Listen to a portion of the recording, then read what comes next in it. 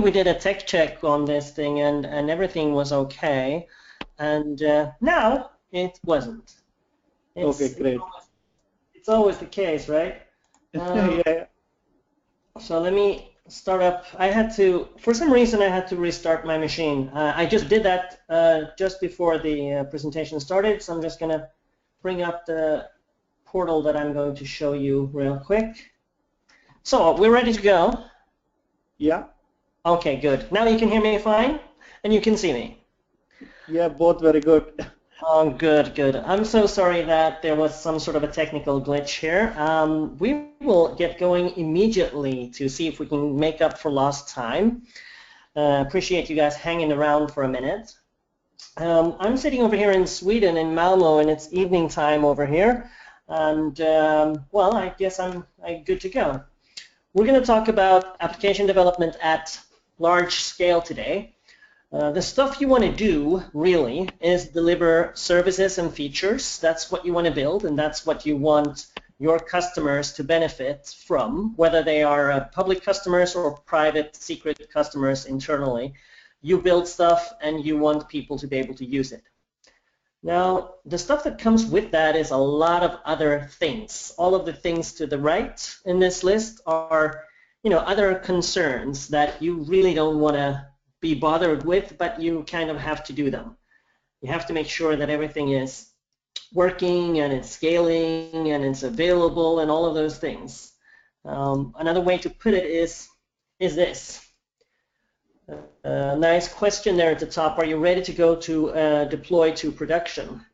Well, there are all these things, right? And whenever anyone shows you a long list like this with a lot of bullet points and small font, here's a tip. They don't actually want you to remember all the details of this list because it's a pointless list. What I want you to take away from this slide is that there is a lot. There is a lot to figure out, a lot to handle, and a lot to manage in order to actually go to production with something.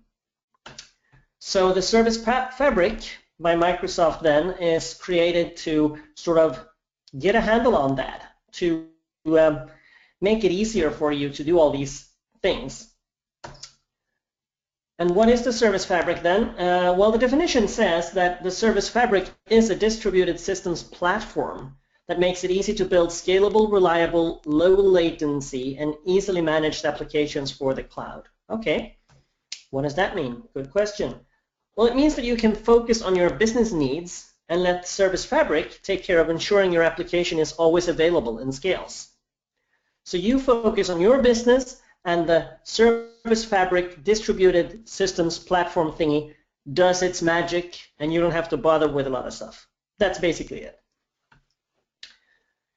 Now, audience, I can see there are a lot of people in the audience. I wanted to call out, see if we can do like raising hands and things.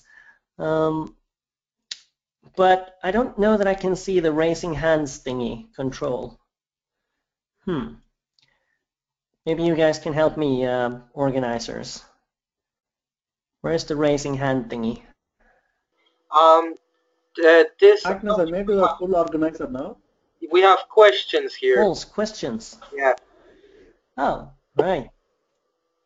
But there's you're supposed to be able to raise the hand, right? Ah, there it is. Ah, now I can see raising hands. Lovely. So have anyone in the audience, have you seen or sort of gone into taking a look at Service Fabric at all? That's a good question. Well, there's one, possibly. Right, but to answer negative, let's see if we can answer a positive question. Let's do one which is 50-50. Do you consider yourselves to be primarily a developer? Raise your hand, please. 1, 2, 3, 4, 5, 6, 7, 8, 9. All right. So obviously, then, if I ask the other question, would you consider yourself to be primarily an IT pro? How many people's hands do I get?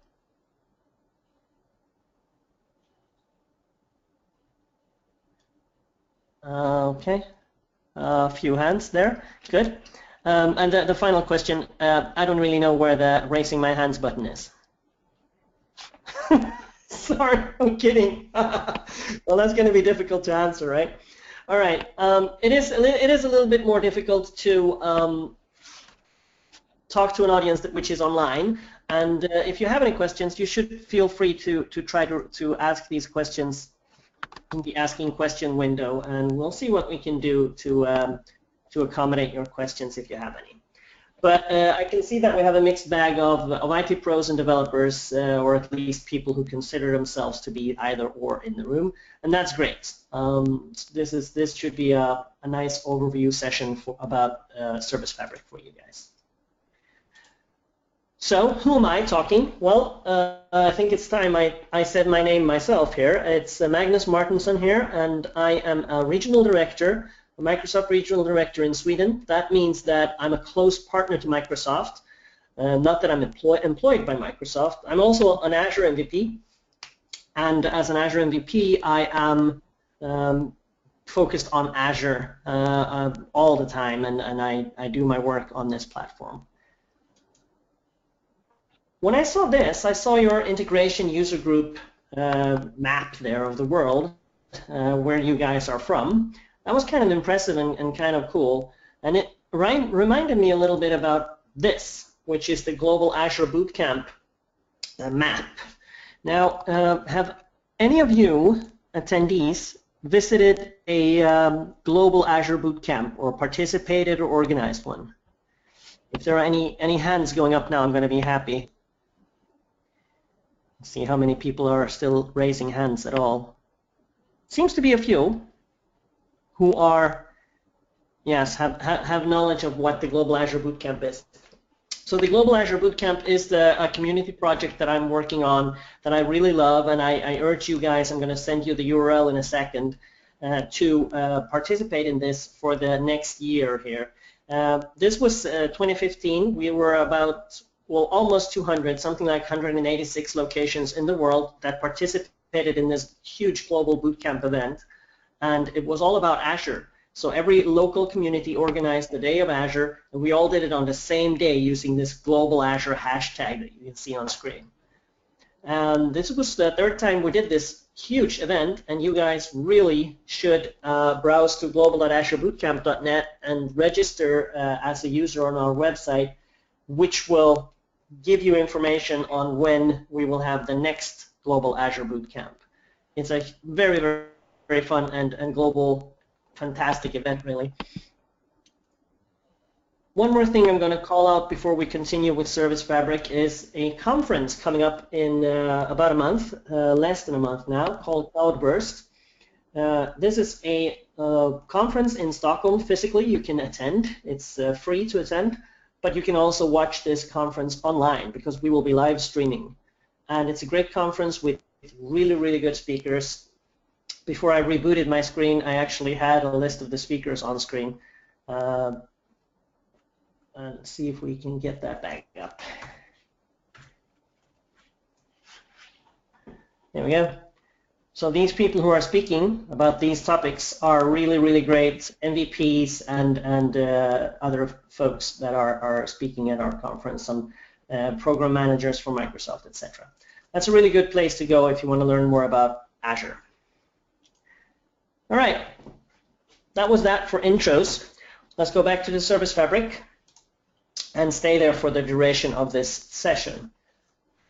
The app platform, if you say generally app platform that you have today where you can deploy and run your applications, basically you'll plop your apps and services on top of this stack, this platform that Microsoft offers. They have this huge Visual Studio block that everybody probably knows about, and you can run and host your applications in different forms on the app platform.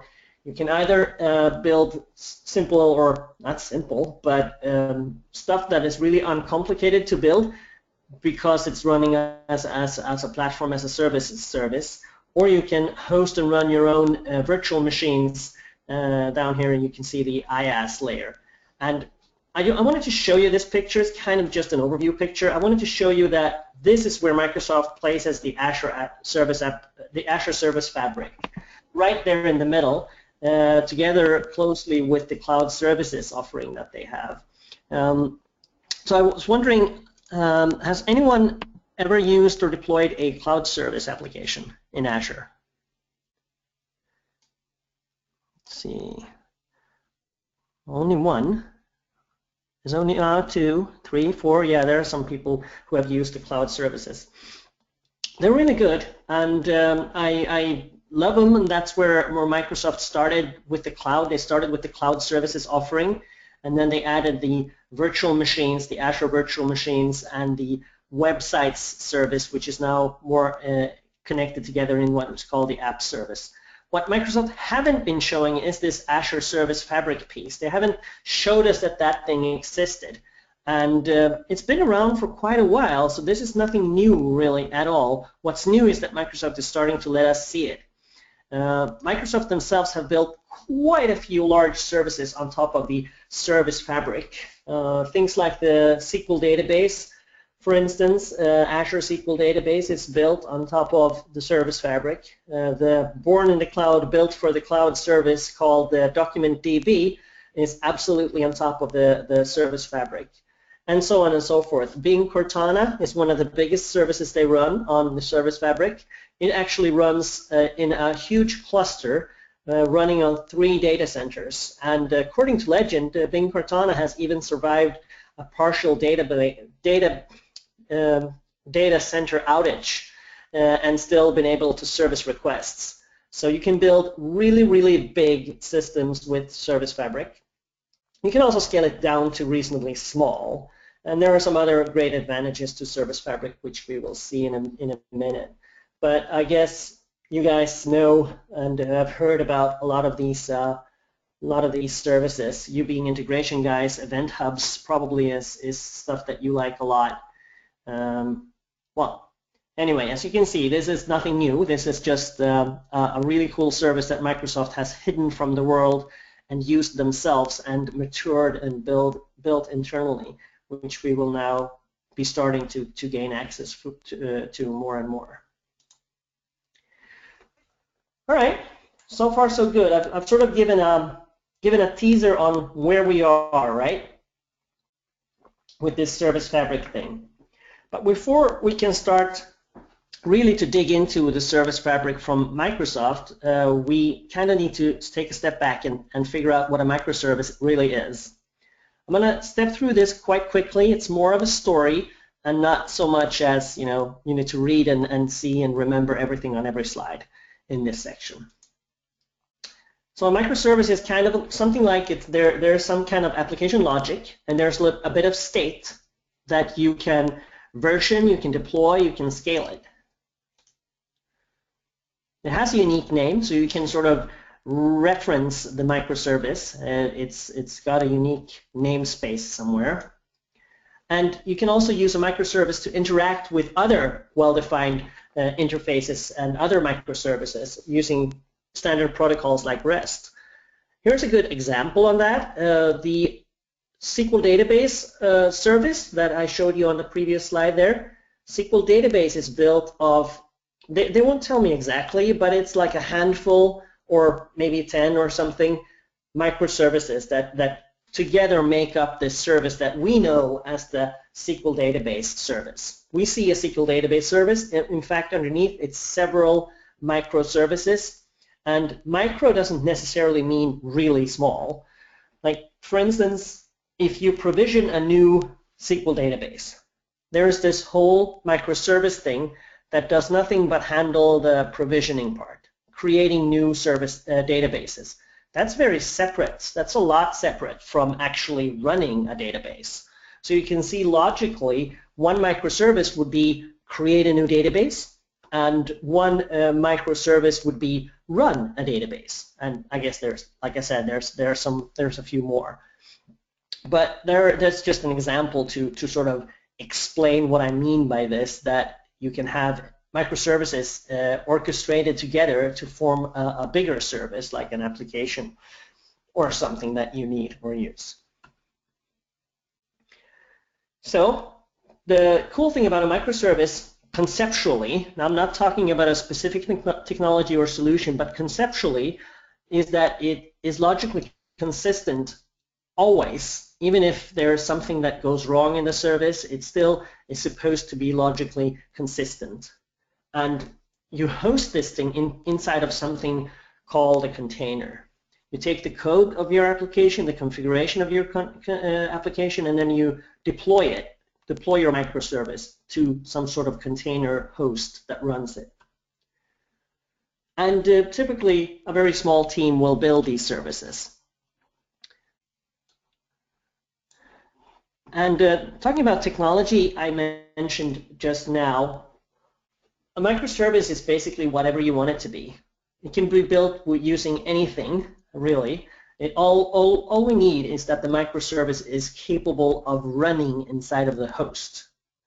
And Microsoft is building support for a lot of versions of microservices so that you basically should be able to bring just about any application that you have built and host it inside of this service fabric world. When we're talking about microservices, if you ask Microsoft, there are two kinds of microservices. You have your stateless microservices and you have your stateful microservices. Let's take them in turn, starting with the stateless. Now, this is the stuff that we have always known really about the cloud, is that you're supposed to be stateless, right? You run a service, and then that service, instances of that service, have their state persisted to some other storage. For instance, an Azure database or Azure storage or an Azure table or using Azure queues or things like that. That's how we've been taught to build services. You can't have stateful services because that won't work. That's basically the lesson we've been learned and the architecture we've been following. And you can have multiple instances. This is typically a web front end. That's a classic stateless microservice, if you will, or a classic stateless service that you can then deploy as a microservice. You have a web front end, you deploy it to a bunch of instances, and the state, whatever state, like session state and things like that, that's persisted somewhere else. Now, a stateful microservice, inversely, the opposite, the stateful microservice is a service that has state, and it has state on the local instances, and that state is replicated and persisted in sort of in the memory or on the machines that you are running the service on. This is exactly how SQL Database runs. Those of you who know that SQL Database has this replication thing happening underneath the covers that commits any transaction you do to the database on 3 separate instances, and that's exactly this thing. You have multiple replicas, and they are kept underneath the surface of your service. They are kept in sync all the time. So if one of those would blow up, if something goes wrong in the data center and one rack of servers goes powerless, you still have your other replicas available, and you won't ever lose any data, etc. And the really, really powerful thing here, when you think about it, is that you have your state on your instances. You don't have to go somewhere else and fetch the state. Even if that's close by, even if there's a really, really fast network, you still have some other place to go and fetch your state. And with the stateful microservice, you don't, because it's on the instance that you are running. So when you make a request to that, it's going to have its state immediately. So obviously that's going to be faster. Now, also really, really cool is that you get a big reduction in complexity, and I will show you right away with this picture. Your classic 3-tier service pattern. You have your load balancer and your front-end stateless web application, right, which can scale out a lot.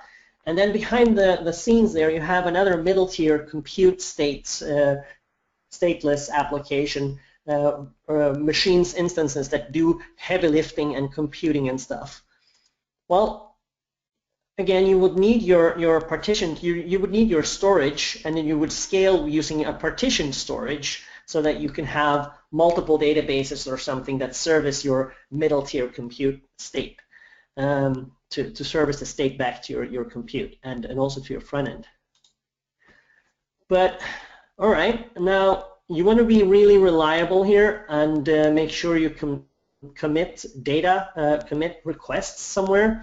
So you might be starting to use a picture that looks something like this, where you start to leverage queues to build your service. You make a front-end request into a queue, and the middle tier will compute something, and when the middle tier is done, you will get you will be able to fetch the result into your web application again. But as I said, the latency thingy for the reads is still annoying because you have to go and fetch data from storage. So you might go in and add your caching layer in the picture to have some caching in your application as well, so that you can get really quick reads on things that you need to read really fast. Service a lot of requests with, right? All right, but then you also get this transaction thing that you need to do. You need to create some sort of model to handle your own internal transaction management system, and people start building queues to do that and make sure you get worker queues and stuff like that. So it's really beginning to become a rather complex picture, and there are many moving parts to this application, if you will, right? This is a service or an application, and it has a lot of moving parts and a lot of pieces that you have to think about and handle and manage. And you can build huge, I mean, don't get me wrong, you can build huge systems with this. This is really, really powerful stuff. You can build stuff that can manage super many requests, that can do massive amounts of compute, and they can be really quick. Still, there's a lot of stuff to be concerned with here. Now compare this to a stateful services design, if you will. Well, what do you have? You still might have your stateless front-end websites, of course, but then you have your stateful middle-tier compute. Your stateful middle-tier compute. What does that mean? Well, it means that you can do your low latency reads on this because the state is already inside of the middle tier. The state is right in here, so you can, whenever you make a read, it's serviced really, really quickly back. And you can partition this and scale out as a first-class citizen, because whenever you scale out, you can get more instances. The only thing that will happen is that this replication of state will go to more instances of machines. Right? I mean, there is a bit of an overhead. There's always going to be some overhead, but overall, you will have many more machines running your service. Like, for instance, again, I keep going back to SQL Database, but something along the lines of 1.4 million databases is pretty powerful stuff. So you can build really large things with this. And one other cool thing is that you have transactions built into this. So if you start a transaction here and you run something transactionally against your state, you can manage to do that really easily without having to resort to using some complicated queuing mechanism or something else. So as you can see, there are a lot fewer moving parts in this picture, really. And then, of course, you would use data stores to do analytics and disaster recovery and those sort of things anyway. But that's sort of just for backup in this scenario. So if you compare this picture to the picture, this is a lot simpler, really, because the stateful middle tier thing is much more powerful. So we have come to sort of this complicated, I have a few Microsoft slides, you can tell, right? This is typically a Microsoft slide trying to show everything at one time. Now, a Service Fabric application or an application deployed in the Service Fabric can run in many different environments. You can run them in Azure, of course. I will show you this in a while, that you can run, that I have a cluster of Service Fabric compute running in Azure. I can run in private clouds, Windows Server, Linux, and I can run on hosted clouds. So potentially I could deploy the Service Fabric to another cloud. I couldn't, not necessarily only to the Azure cloud, but Service Fabric itself doesn't specifically tie into Azure, if we put it that way. And that's kind of powerful because that also enables it to run on my local machine, which I will show in a second, or in a while anyway. All right, so that's really cool that you have this freedom of hosting options here. Of course, Microsoft will want you to run them in Azure, and that would make a ton of sense, but you don't have to. You can run them on your private cloud infrastructure that you have in your offices. All right, so Service Fabric has a bunch of things in it. That's the other part of this picture, right? Your microservice is running on top of this Service Fabric, but it contains a lot of stuff. All of these things are things that you don't have to build, you don't have to maintain, you don't have to handle, you don't have to manage, nothing. All of this stuff is built once inside of this Service Fabric. And Microsoft have solved, if you will, and that's kind of a loaded term in this context, but have kind of solved the problem. They have created a system which is robust, which scales, which is, phenomenally powerful, and all of these things are things that you don't have to build and maintain. Like, you could probably build, and if you could build it, chances are Microsoft will want to hire you or something.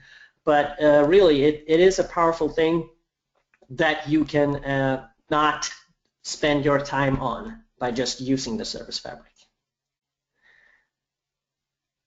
If we sort of try to box it up, it starts to look something like this.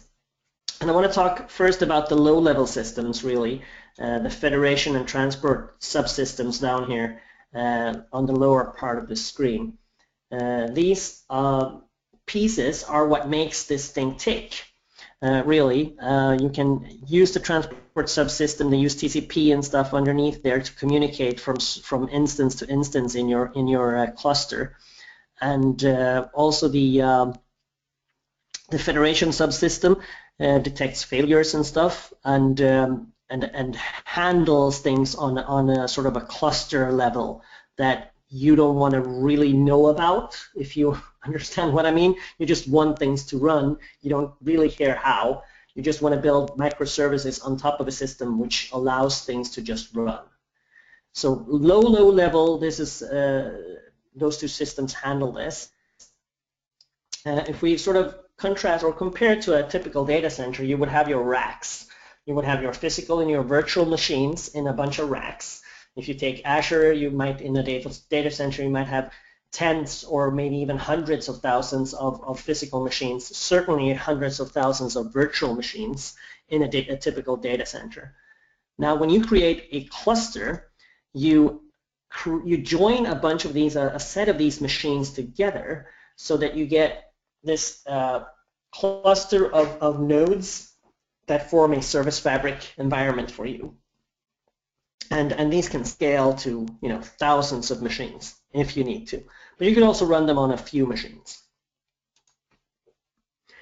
Here's another layout that I want to show you just how to do placement and failover of applications inside of a system like this. Now, I told you before that SQL Database has 3 replicas of any database that you build. Say that you have something that looks like this. You have an application, the red application here. It has a primary node and some replicas, secondaries, active secondaries, and there's continuous syncing among these machines, right?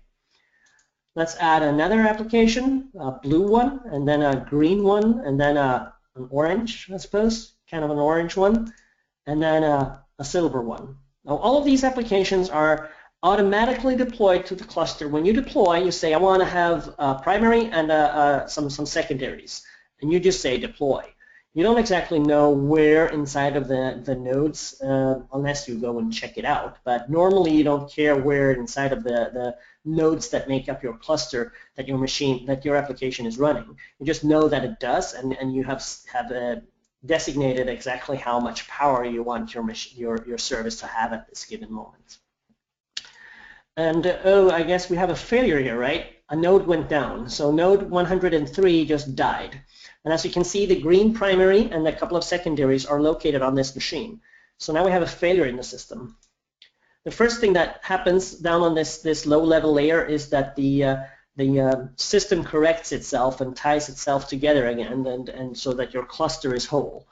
And then it starts checking. Well, what do we have? Well, we're now missing a primary on the green service. That's the most critical part, so let's fix that. Immediately have an election and create or sort of promote a secondary to a primary so that the green system is now fully functional again and has its designated primary. And then, of course, we need to add those missing secondaries. So we'll go and complete the system again by adding up some more secondaries to copying up, really. You make a duplicate of a secondary that you already have, and you connect them together again. So that's basically how, I mean, as an overview picture, I think this is kind of clear still. It just shows how this happens. What is it that happens underneath the covers when something goes wrong that makes this thing resilient and robust? And as you can see here in this sort of faked sample, that we didn't lose any data anywhere in this crash where the node disappeared, really. We could just go ahead and continue as if nothing happened. We talked about reads being quick. Well, typically a read would be serviced straight from the primary in a system like this. So it has the state already on the box, and whenever somebody reads, it just services the requests immediately. It doesn't have to go to a SQL database or anywhere else to fetch the state. It just responds. Now, writes are kind of a little bit more complex, and in a service fabric system, what you would write to the primary, and that will write to the secondaries. And the secondaries would acknowledge when enough secondaries, a right quorum of secondaries have responded, you will get your response saying, okay, your write is completed. And then there was one slow guy that comes in late and acknowledges and catches up with the rest, but you don't have to wait for the stragglers in the system. You can return when you have enough writes confirmed. Now, if the primary should fail, as I said, I'll just click through this quick. You will promote a secondary. If a secondary fails, we'll just go and say, yeah, whatever. And then the old primary comes back and says, hey, I'm back again. Well, then the new primary says, well, sorry, you're now not the primary anymore, so you can go and be a secondary, and I'll catch you up to what's happened, in the meantime while you were snoozing or something. And then we can also build a new secondary to replace the lost secondary there. There's some prioritization and just automatic management and stuff happening underneath the covers. Now, to build this system would be kind of complex. It's not a simple thing to build, and it's kind of interesting that you can build it, and it's even more cool that just to realize that you don't have to. Microsoft built it. It's the service fabric, and you can just use it instead and focus on your business. All right, cool. So let's talk about programming a little bit. I'm not going to spend all my time here, but I do have a little bit of demo code to show at least, and hopefully I'll be able to deploy to my local machine. I say hopefully because, well, this is preview stuff that I have installed, some preview bits that I have, and I've already, and I've installed a new operating system. I have Windows 10 now, and I have Visual Studio 2015 on my box, and all these things that are, well, kind of new are not really used to hanging together. So we'll see what happens when I try to demo. Hopefully, I can show you code. Hopefully I will be able to show you stuff that actually runs. All right, so the APIs that you will use to interact with the service fabric are two main APIs called the Reliable Services API and the Reliable Actors API. All right, so the Reliable Services API and Actor API. The first one, the Reliable Services API, is a way to build stateless services using existing technologies. You can use, you can build an ASP.NET service. You can build a web service or whatever you like. A web API or something can be your microservice. Works perfectly fine. You can also build these stateful services that we've been talking about using something called reliable collections. I will show you what that is in a second. You can I also said that you have transactions built in, right? You can just utilize transactions in your services. I will show you code for this, and you can see what I mean. And then you can use whatever web APIs or VCF communication technology that you would like to use. So it can be anything that you're used to, really. It's literally the two in the middle that are great if you want to use stateful stuff and transactions that are sort of different from what you're used to.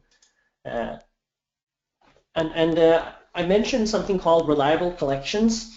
Now, what are those? Well, collections way back when, in the olden days, were something that you could run on a single machine, and you could run them single-threaded. That sort of evolved. Evolution took it to concurrent collections, where you could interact with them over multiple threads on a single machine still. Now, it kind of makes sense that the next step is to break free of that single machine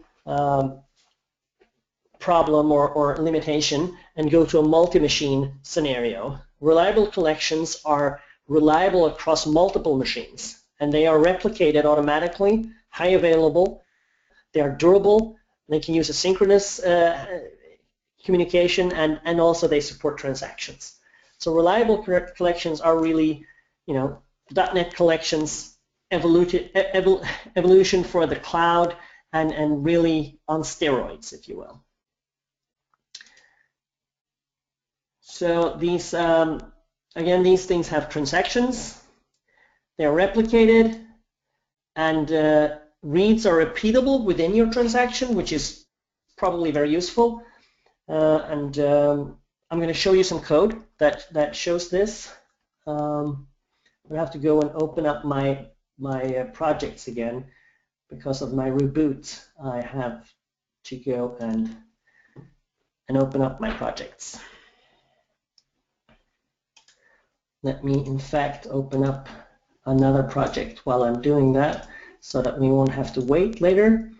First of all, if you go in Visual Studio, I have a blank Visual Studio here, and you have installed the Azure tooling and those things, you will have a new file, new project experience here. In fact, I was going to show you that I have a file new demo. Yay! You have a file new service experience in here that you can say you can click on Cloud Service Fabric, and you can create yourself a Service Fabric application. Now, if we do that, we will have options to create a stateless service, stateless actor service, or a stateful service, or a stateful actor service, or maybe just an ASP.NET 5 web service. These are 5 kinds of templates that you can choose from right now. There will be more templates to come in the future. But when you create one of these, you will end up with something that looks like this. I wonder if zooming works. Do you guys know if zooming works on this system? That's a good question. I'll probably shouldn't be zooming. The stateful service that I have created, this sort of file new experience, has this stateful application project. And it's really almost empty. It has an application manifest that points to my application, and it has a few PowerShell scripts that lets you deploy and you know, read your status of your application and those sort of things using PowerShell. This is sort of a PowerShell world at this time because these are preview things, but it's kind of interesting to see that this stateful application is just really it's a box, it's a collection that collects your microservices and lets you deploy them or package them up and deploy them as a unit, really. I have this Hello World stateful service here. Now, what I want to show you here is in the references.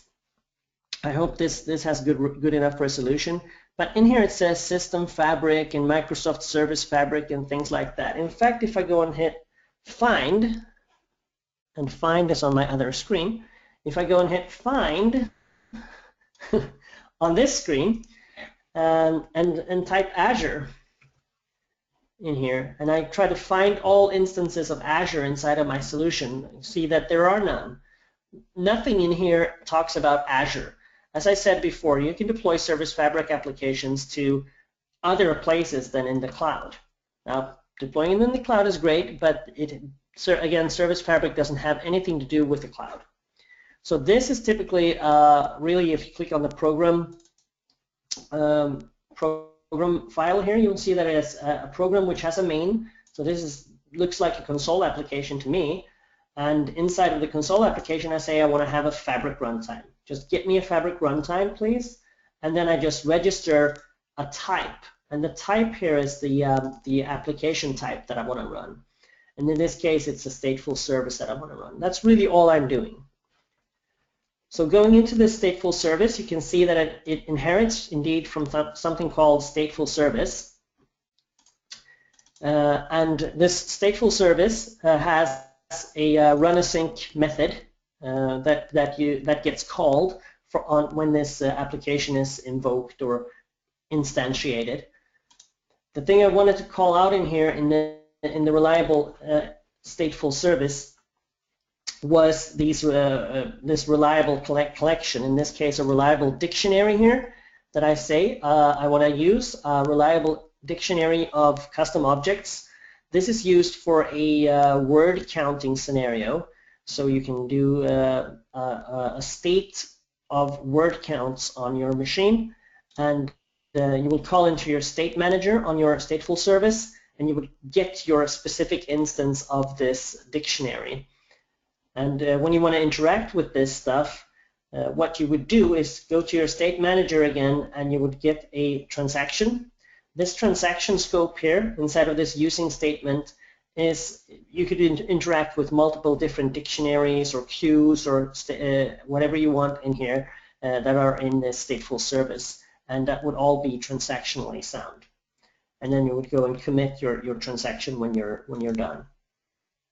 So as you can see, you have stateful services, stateful dictionaries and things like that in queues, and you can use transactions inside of your application just by using the Service Fabric API, the reliable service API. I'm not going to run that example. I am going to try to run the actor version, which comes here. The reliable actor API, the other API, is a way for you to build stateless and stateful objects with a virtual actor programming model. And what that means is that if you have a scenario where you have lots of little things that you want to keep track of that have some state, a really, really good example is Halo, the game Halo, that use this virtual actor system to keep the state, to maintain the state of all the players that play Halo, for instance, and a bunch of other things. So when you have lots of little independent units of state and you want to do lots of little independent computes, then you can use the actor model instead of this services model. And it's really, really, really good when you have a bunch of small, or millions even, of small actors like players of Halo, for instance. All right, and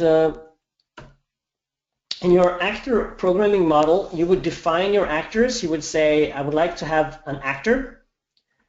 And then you would you would implement those interfaces of your actor, and you would register your types and say that these are the actors that exist. And then you would connect to the actor using this actor proxy model. You would create your actor, and then you can interact with it. I'm going to show you a really trivial thing, so I hope you excuse that it's kind of trivial or a lot trivial, but I want to show you something simple that explains this still and still is, you know, decently understandable, so we don't have to spend a lot of time understanding how this thing works. All right, so I have here a demo application which will deploy to my Service Fabric. And I will, for the first time, I will show you the Service Fabric running locally on my box here. Unfortunately, again, I have to restart every program that I have here. Here I have a local cluster on my local machine, and I'm using a tool called the Service Fabric Explorer. You get this tool when you install Service Fabric on your local machine. And in this local cluster that I'm running, I am running 5 nodes. 5 nodes of a cluster, Service Fabric cluster, are running on my machine right now, local on my machine, and I can deploy to it simply by hitting F5 here inside of my application. So we're going to do that. Excuse me. It might take a while or a little moment. But what happens when I hit F5 inside of Visual Studio is that this Service Fabric deployment happens. I'm also going to go and find my client application.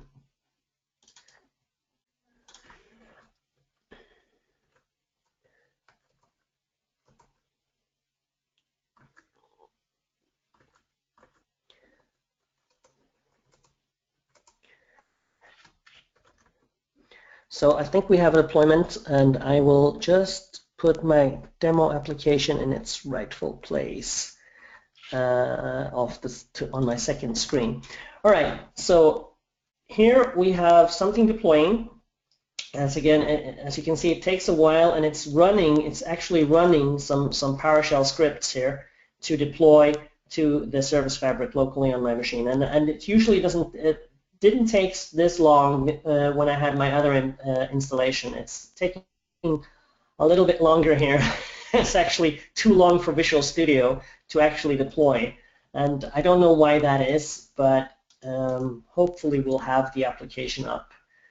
You can see there it's red here, and it's because it's taking time to actually start up. When I drill into this actor counter demo application type, which is my application, you can see here that it has 1 node ready, and it's supposed to go up to 3 nodes of running my code. It seems to be very slow, but maybe, just maybe it's running now. We'll see. Right.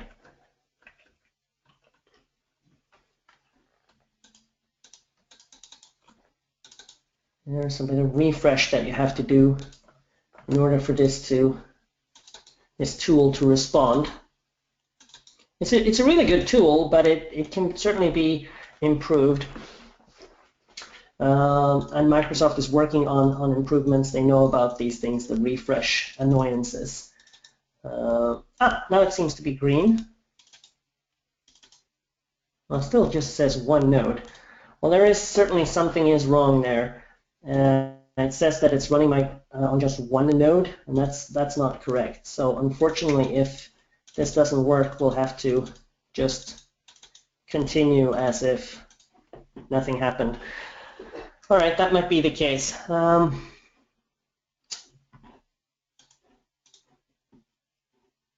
Right. So anyway, what you saw was that the application did deploy to my local cluster, maybe not completely working as it should, because then it would not say just 1 instance here, it would actually say several instances. One thing that I can point out while we're looking at this is that everything else inside of this fabric, the fabric control systems are also running inside of the fabric itself. So if I drill into system here, you can see that there are some failover and clustering services and image store services and stuff running. And these are themselves microservices running in the Service Fabric. The systems that control the fabric are running inside of the fabric, which is really cool. And this is the reason you can deploy this local cluster, or you can deploy the Service Fabric to a cluster of anything really. Windows servers in Azure, or Windows servers in your local environment, or hopefully usually even in your local in your local environment. See what happens if I try to run my client application against this thing. Well, that works, which is good. This is a stupid counter application that I have deployed. It's very, very trivial. It keeps counting. That's what it does. And what I wanted to show was that I was able to knock this thing over and still have it run. That might not be the case now because of this. It seems like, it looks like it only has one node running my code, but that's not usually the case again. Final time I'll check to see. Well, it says it just has one node. Probably the demo won't work here because what I usually do at this point is that I go down to the node that's running the code, and I would go to the primary, and I would go down to the code package which is running there on top of that thing, and I would just say, I'll restart it. That's this code. I will stop it and restart it, and that's it. That's nothing you can do about it. What happens here, let's see, something is actually clicking there. Well, something did break, and it's not supposed to break in this way, but it does keep counting, so something is half working in this scenario. We'll have to stop this demo now, and I will go and show you the code instead. Unfortunately, it's not working properly at this time. What I am doing, and the reason I am having some issues believing that this is actually working the way it should, is that I'm really holding local state on my instance. So it really should have restarted the counting because of this local state when I knocked the application over. Cool thing is that the application does boot up again because the service fabric knows how many instances and how many replicas and things you should be using at this time. So if I knock an instance over, it's going to immediately start a new one. And that's cool in its own right. But it should have restarted the counting. Maybe it was that I somehow collided with an old deployment that I had, because what I wanted to do now is I wanted to go from the stateful actor here into a stateless actor.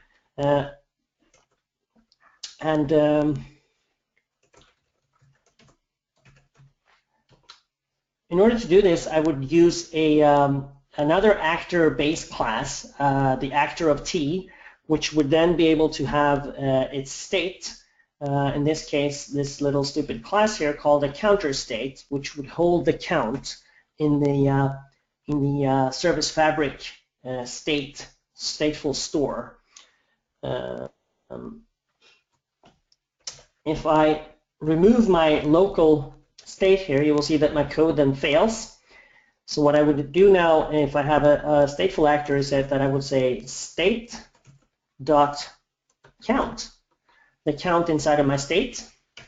And if I build this application and deploy it instead, we'll try one more deployment. You know, nothing phases me. We'll try to hit F5 on this thing again and see if it deploys with this version. It's probably the version you saw already, but for some reason it didn't work the way it should. Another thing to point out is the iActor counter demo interface. As I said before, you would define your actors interface, and then you would implement them in your own code. And this interface is sort of the contract for your actor, really. So now that we are hopefully doing a new deployment, I think we are, we will get a new version of our code running here, and it would be really cool. And if it decided to run using 3 instances, at least then I will be able to show you. You see the deployment happening there in the background. At least then I would be able to show you this really cool application when it has multiple. This only says one primary. That is really annoying, if you ask me. but nothing to do. It's okay. You still see that I can deploy applications to this thing, and it has code running. If I launch the client application again, I can show you hopefully another thing inside of this code here, at least, and it's, yeah, something is sort of deploying or doing something with my Visual Studio here because it's not really responding right now. It's this process happening down here. Again, this was a little bit in better shape before I reinstalled my system, so I'm going to have to give some feedback to the team now, saying that this is not really running. Well, maybe something just happened. I'll give it another go. It'd be so cool if this works finally, right? No, this does not look good. Ah, ta-da! Look at that. So now we have what we hopefully have as 3 running instances of this thing. Let's fire up this client thing again to talk to this service. The client is calling my service, and if we're lucky, it'll start counting. Yeah, it does. Okay, so this Visual Studio instance with this application now seems to be running in my local fabric. As you can see, it's counting, and the code is running here on these 3 instances that are being kept in sync. So node 1 is my primary in this instance. Node 1 is my primary. So if we go to node 1 and I say, well, this code thing that's running on node 1, in fact, let's take the entire node 1 and say stop node. Entire node 1 is stopping. And as you can see, this guy continues to count. And there is a bit of a glitch here on my local box when it notices that, whoa, wait a minute, this node is gone, our primary is gone. And hopefully it will still, like, this is not exactly typically how a thing called like Bing Cortana would work. It's just on my local machine right now. Maybe it'll continue to, it just blew up. This is a great demo. It's working so well, Magnus. Okay, for some reason that blew up. I have no idea why. But the point though is, if this would be running, this guy would just go away and a new node would take its place, and one of node 3 or 5 would become the primary and a new node would take its place. That's really how it's supposed to be working when it works. I'm not going to spend more time on failing demos. That's just embarrassing, really. All right. But the point still is, usually I can set a breakpoint in here, and the breakpoint will be hit. It works, runs on the local machine, and you can build and debug and work with your Service Fabric applications on your local box. All right, Service Fabric failed. That does not look good. Instead, we'll go back to the presentation. That seems to be working a little bit better. All right. So your application or your service is your code and your configuration that you would take and place into an application package, which is the sort of the unit of lifetime for your application. When you want to deploy a new one, you would deploy it to Azure or deploy it to your Service Fabric environment, and the new version would take the place of the old version. And using this approach, you can do rolling upgrades, really, of your application. And that's really, really powerful, so that you don't have to think about how do I do a production environment, production deployment of my service without having any downtime. Well, that's sort of built into this system. So in this case, I have a counter service type, and also I have a counter web app package. These are 2 microservices really that I then define inside of one application package, and then I can deploy this thing and version that independently. All right. let's have a little bit of a look at some of the other subsystems and what the point of these guys are. These are sort of scoped in the ALM of this thing, in the application lifecycle management of this service fabric. When you provision and deploy a lot of microservices, when you upgrade microservices, and when you monitor them and have sort of the insights into the health of them, that's when you use these other subsystems of the service. So they just maintain the instances that are running and make sure that you have the right amount of instances. We remember when I showed you some failover earlier, that failover with the primaries failing and another instance taking its place. That's what this subsystem is all about. And then that will interface with the auto-scaling layer, or rebooting or re-imaging and repairing actions and those sort of things.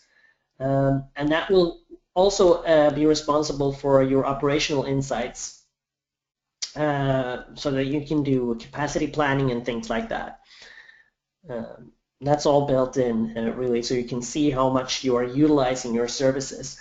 A good anecdote or a good reference here is that, I mean, how high CPU utilization do you have on a normal server? On average, a normal server would run about 10% hot, or 15%, or maybe 20% if you're really good. But the majority portion of any server running anything, any workload, on average in the world is about 10-15% tops. The rest of the server is really idle most of the time. With this sort of system in place, you can run many instances of your many different microservices, and you can deploy them on your machines with the primaries and secondaries on different machines overlapping each other, effectively utilizing the power of your servers more. And you will be able to see how high is my utilization right now. Do I need to add more instances of servers? Do I need to add more compute power into my cluster to handle the load? And I can do then, of course, auto scaling and those sort of management operations on this system. And it's really, really great. Just imagine the power that you get from not only being able to auto scale to whatever size of power you need, but also to be able to deploy your applications much more densely on your environments, so that you will utilize your CPUs and your memories and your disks and stuff much more. Something is really wrong with my cluster. Go away. So you can utilize your servers at a much higher level. That would mean that you would be running fewer servers to run more services, and then in the end, that's something that's going to save you money on running applications, and it's even good for the environment if you want to go that far. So anyway, underneath the covers there, you have this orchestration engine that knows when something fails and can do failover and can do all those things. Good. There's a diagnostics piece in there as well, which uses event tracing for Windows. I don't know if you noticed, but those of you who know what that is and have used event tracing for Windows, you can interact with that. And in fact, that's done right here using a service event source instance here, so that you can send your own event source messages into that system and have those messages collected and get aggregations on them and do analysis on the health and the function of your services, really. So you would have your application, your code there. You would have the Service Fabric runtime, both contributing these event tracing sources. On your local box, you will see that inside of Visual Studio, etc. as you can see on your local development environment, but this would be sent normally using the Windows Azure diagnostics tools over to an Azure table. And this is kind of funny that this is still called Windows Azure, even though most things in Azure are now called Microsoft-Azure. But if they changed this name, it would not be called WAD, it would actually be called MAD, which is probably why they haven't changed the name of the thing yet, and they might never do. Anyway, that's how this would run in Azure, is that these event traces would go to the Azure Diagnostics, which would send them to Azure Tables. And then you would do your operational insights on top of that. Then you would have a bunch of instances sending telemetry, sending information to your Azure table, and you can aggregate and do a lot of nice insights on top of that. All right, so I have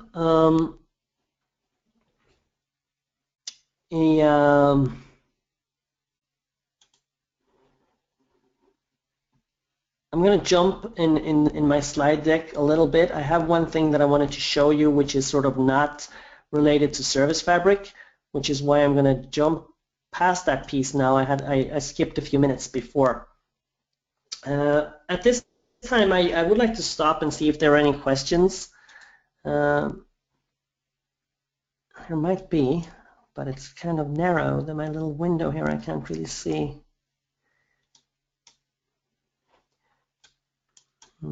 Magnus, you can, next to the X button, there is like a pop-up button. You can make the window bigger with all the questions.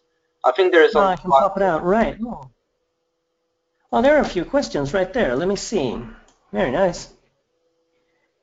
Let's see. I can only see one question right now, but maybe some of the people that are currently still with us have more, so maybe let's wait for them to ask questions. Yeah. Right. I have a few sort of summary pieces where I show like where we're at right now and what's happening with Service Fabric. So I will show you that.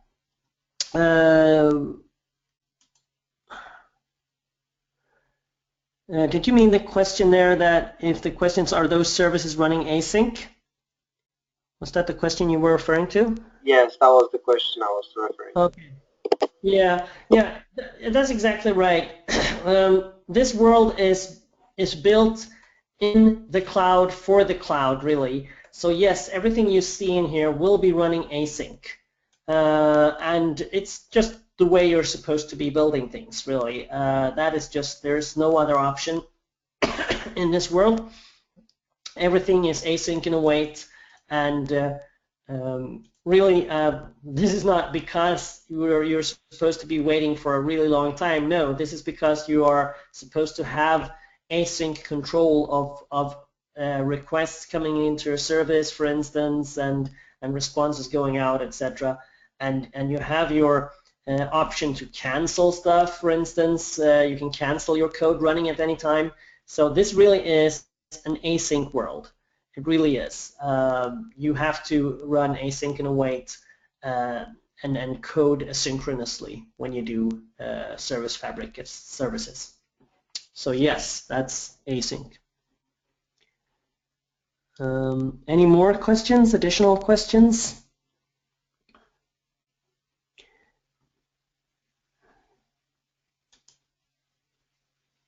Right now, I don't see any new questions. You can correct me if I'm wrong. I will jump over to the next slide here that shows where we're at right now. You can build code using C++ and C# right now, and you can run on Windows servers, and you have this sort of container story that you saw with this cluster that I showed you in the Service Fabric Explorer there, that has this cluster technique. Now I haven't showed you any Azure yet, so I'm going to show you that as well right now, and I'm going to show you a powerful feature in Azure, which is really good.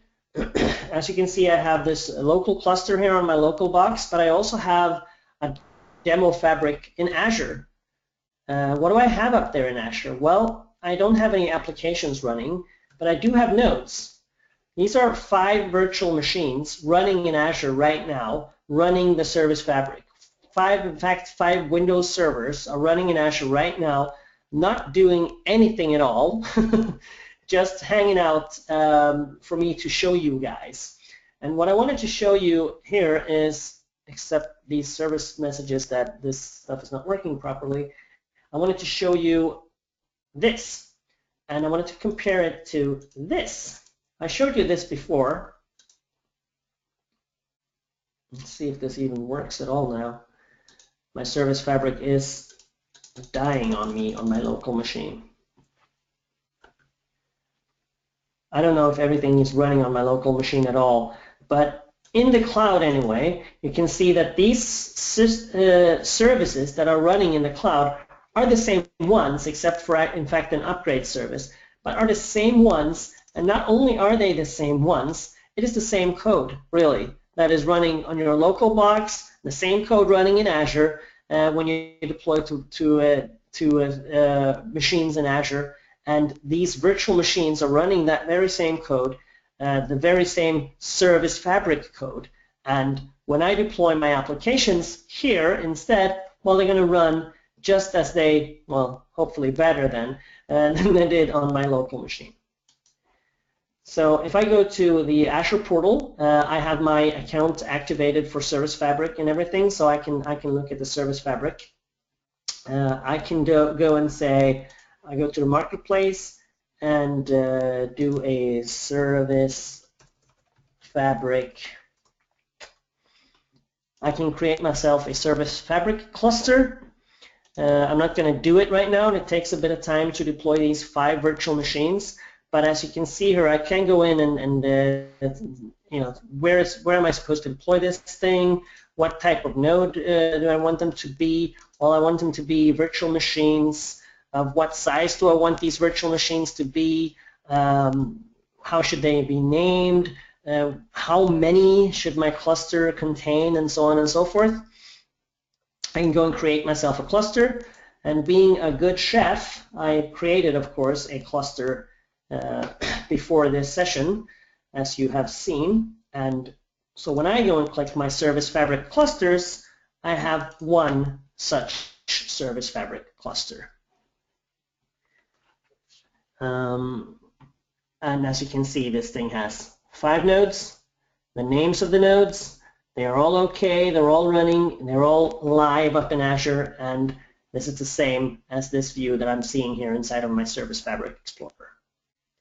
It's really, really cool that I can do this, and I am so looking forward to when deployment to this is more intuitive than it is now. Right now I need to package stuff, and then I need to deploy using PowerShell and things like that.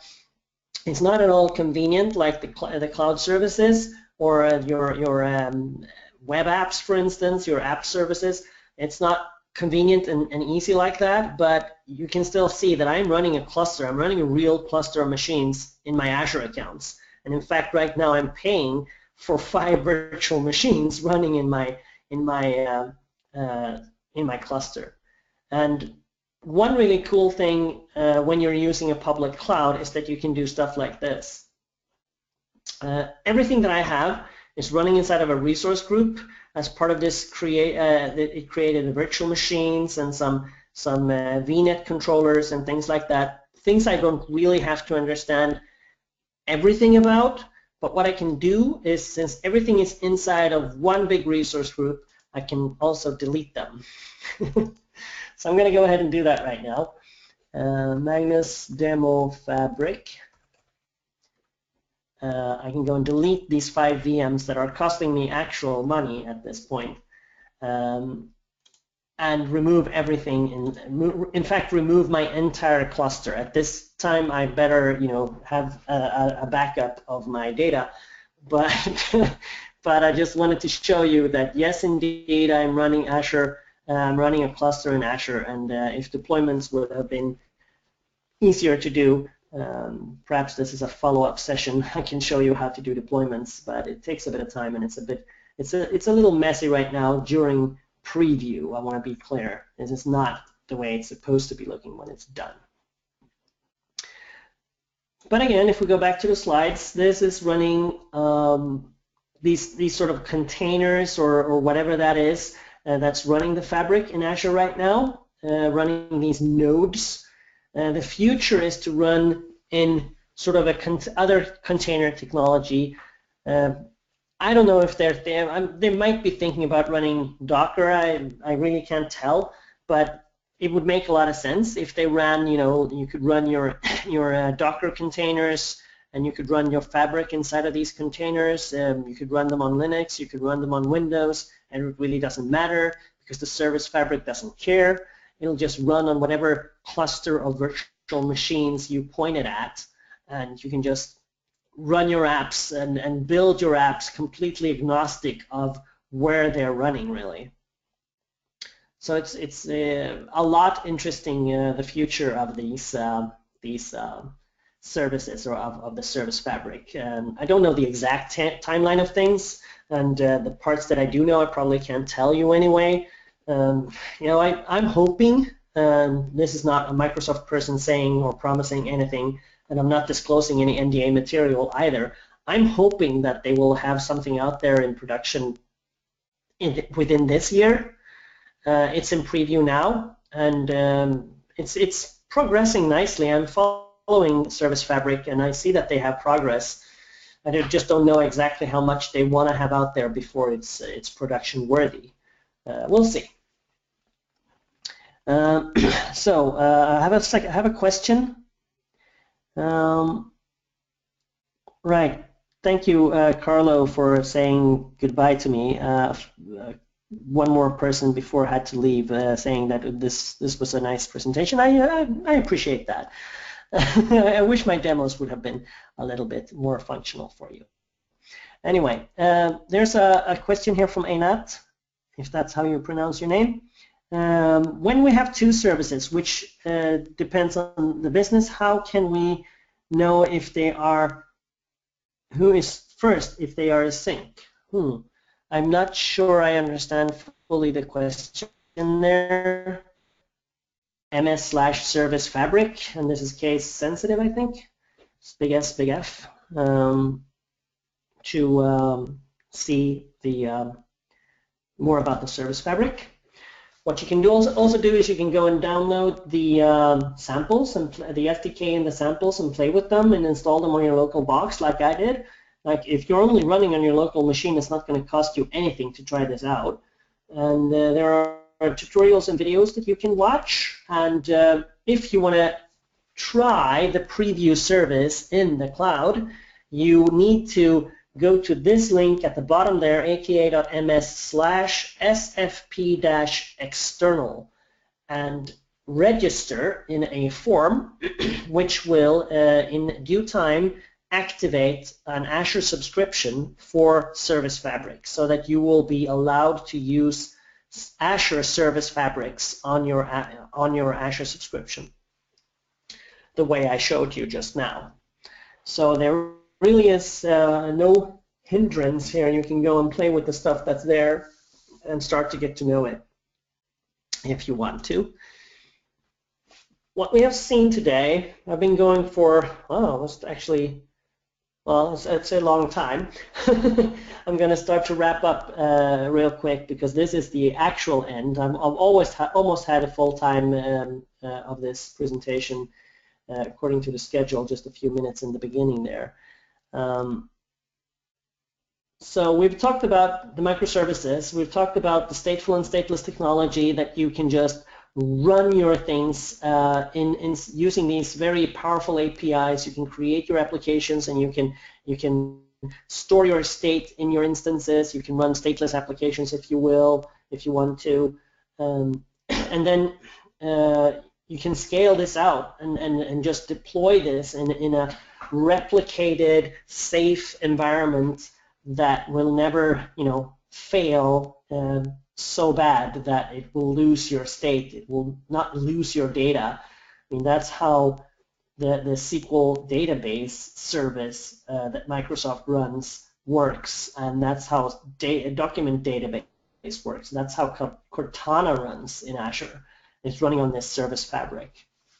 So it really is a super powerful technology that I urge you to start looking into. It's a lot of fun. I'm enjoying myself. And I've also enjoyed this presentation. I'm sorry again for the introduction, which was a little bit